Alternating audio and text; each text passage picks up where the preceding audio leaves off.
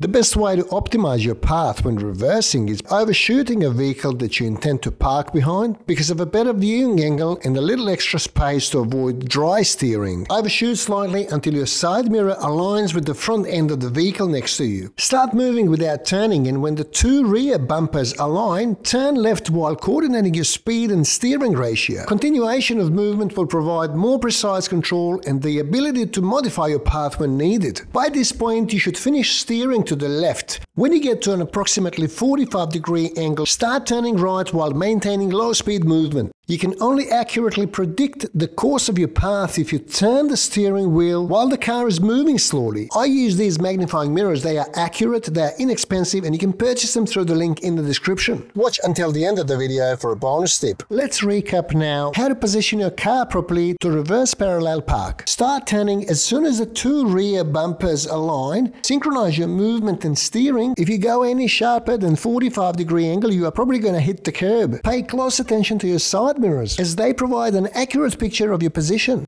You are allowed to use a reverse camera in your driving test in Australia, but don't overuse it. Most people who struggle with reverse parallel parking tend to steer statically. Static turning can limit vehicles' manoeuvrability, especially in tight spaces while doing low-speed maneuvers. Because if you steer and don't move, you're not going to know where your car's going. Thank you for sticking around so far. Here is a bonus tip as promised. Curbs, speed bumps, and uneven surfaces on the road can cause a significant change in the course of actions needed. You have to watch your movement. Once you hit the bump, you may need to tap the accelerator pedal gently, but make sure not to over-accelerate. It's a more complex task when driving a manual transmission car. More on that topic in the video I put in the description. You would not believe how many learner driver candidates fail their driving tests both in automatic and manual transmission for losing control, for over-accelerating and not managing to stop in time. If the examiner gives either verbal or physical assistance, they terminate the assessment.